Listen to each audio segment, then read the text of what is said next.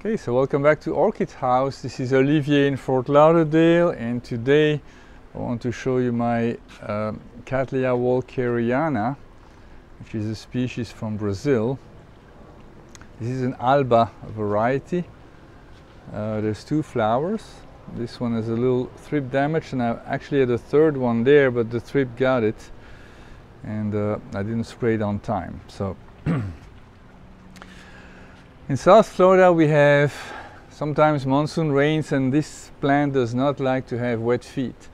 So it's best to mount it. I mean, where you live might be different, so if you put it in a pot, you're probably going to have to do something different. But for me, I need to water it every day basically.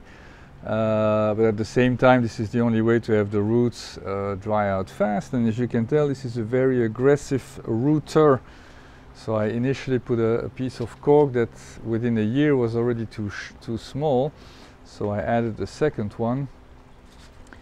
This is a fairly young plant. It's less than 3 years old. It was a division from Jim Roberts that I got at the Tamiami, I believe, in 2020. It's been very happy. It already bloomed last year. I mean, this is only one flower per bulb, so that's still not enough. Should get at least 3 if everything goes well. It's very sweetly fragrant, very flowery. So this is an alba variety, and as you can tell, it has green tips on all the sepals. It also has some green on the lip. Beautiful flower. It gets very high light. I fertilize it regularly. And yeah, and so unlike most Cattleyas, practically all of them, they usually bloom from the top of a bulb. This one really creates, well, actually they have their leaf too, I don't know.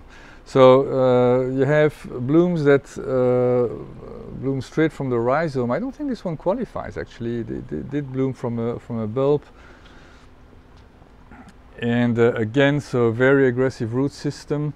If you put it in a pot, you're going to have to water it less than I do. Obviously, it should become dry, but for me here, it gets dry very quickly. And so in the summer, sometimes I even water it twice a day. That's it. Thank you so much, and have a great day. Bye-bye.